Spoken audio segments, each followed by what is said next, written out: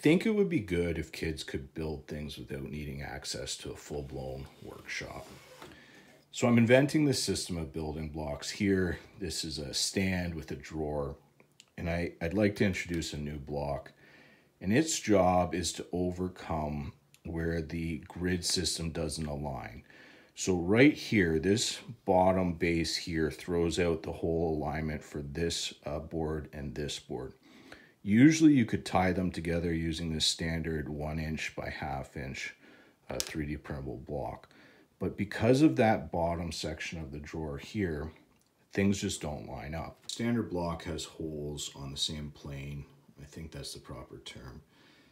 But here's the offset block here where you can see that bottom thread has been dropped by 1/4 inch. And there it is installed. Anyways, guys, thank you for your time. Any suggestions or feedback are greatly appreciated. All the best. Take care.